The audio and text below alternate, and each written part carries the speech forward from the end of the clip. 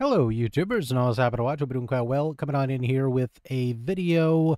Hopefully, those who wish to participate can, of course, leave video responses or leave comments down below, whatever you feel comfortable with, and share your games you've been playing here recently, whether it's a classic or a brand new game. It doesn't matter. There's no imperative design to this said discussion, so feel free to share whatever kind of game you're playing, whether you're playing a classic on the PC or you're playing a brand new game that just came out the other week. It don't matter. It's all good. Fair game. So let's go ahead and start with the game I'm currently playing. And this one's been out for a little while, and that, of course, is Scarlet Nexus. I've been playing this quite a bit. I got a hold of this because it was really cheap, and this is a game I said to myself, I'll get it when it's a lot more cheaper. I played it on the Game Pass on the Xbox and thought it was really good, and I decided to pick it up. Now I have an Xbox original, so obviously it's not the Xbox One X or anything like that. But of course, obviously, the Xbox One shows signs of its limitations when it comes to handling games similar to this. Now, it doesn't mean the game can't play very well, or is it, it's game breaking or anything like that, but every once in a while when you get a cutscene, the game kind of skips a little bit. And it's not the end of the world, again, like I said before, for me. It just happens every once in a while. You're like, ah, shit. But then you get over it and you keep playing. Now, the game reminds me of very similar to this following game right here, which I pre-ordered before. And that, of course, was Nier, or in this case is the brand new version of it, Nier Replicant, which is, of course, a kind of a redo of the original Nier game. Now, when it comes to the reason why I'm saying this reminds me a lot of Nier, because it does have similar hallmarks in terms of the gameplay. Now, it's not to say, again, it's completely taking from the recipe here for the original Nier or Nier Andromeda or whatever. It's simply doing its own thing.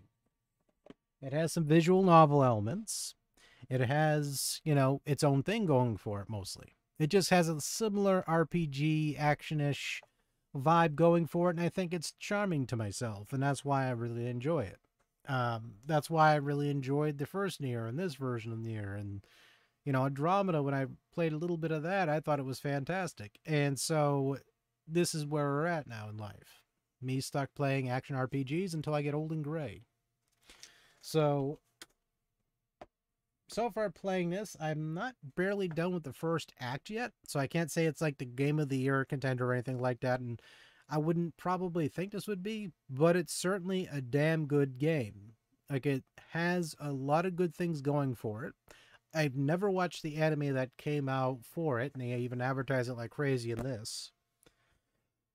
And apparently it's on Funimation, but again, this is not me promoting it, by the way.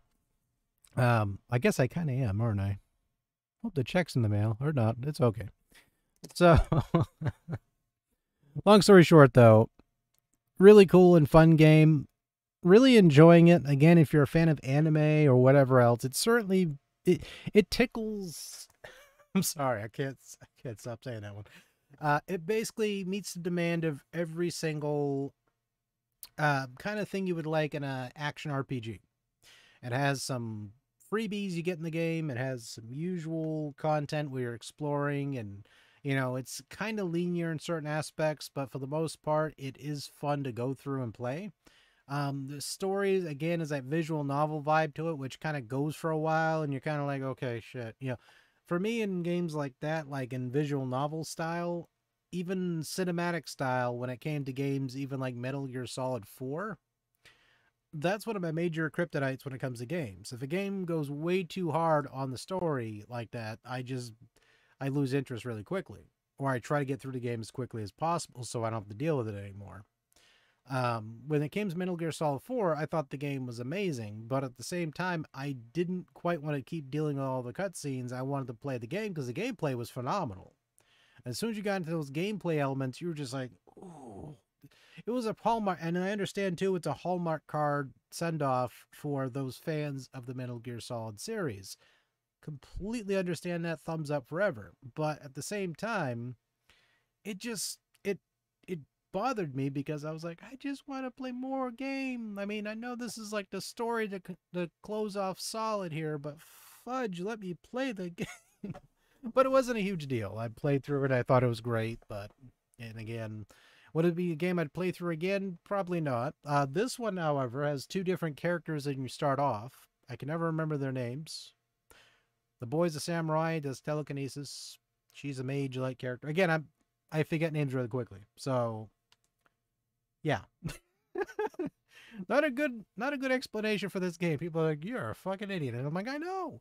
But basically, long story short, though, it has some replayability. It has 2 different story arcs. So it's, again, that's where my other similarities to Nier come from. But I'm not saying, again, this game's ripping it off.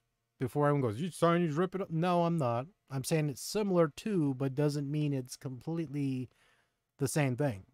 It has ideas and concepts close to it, but then of course there's even games before Nier who did the same idea where you play different perspectives from a different thing. So even Warcraft 2 and Warcraft and whatnot, the original games, you played as humans, you played as orcs, you saw the perspective from 2 different sides, you made your own decision who was the righteous one, who was the good guys, whatever.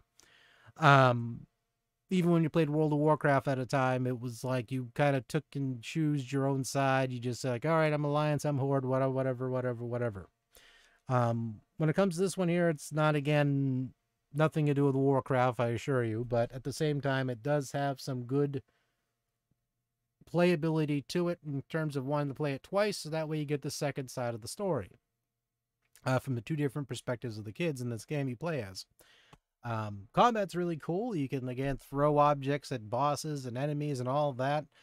Plenty to explore and to kind of navigate through. It kind of has like that Metroidvania vibe kind of to it, I guess, even though it's little bit linear, but you're still kind of exploring a Tokyo-like area that you're kind of going through, and you're just, finding little collectibles and power-ups and items that you can use to replenish your health or give you a boost or do whatever. You can also upgrade your weapons and weird cosmetics, which have no imperative effect on your character overall. It's just that usual Namco, I'm going to wear a Tamagotchi on top of my head and it's going to look cute as hell. That's pretty much what that is right there in a nutshell.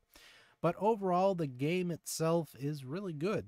And it's going cheap here and there and all over the place. So again, if you like anime, you like action RPGs, all that good stuff, it's a really good game. You just got to be patient. If you're not a person that likes story and all that, just be patient with it.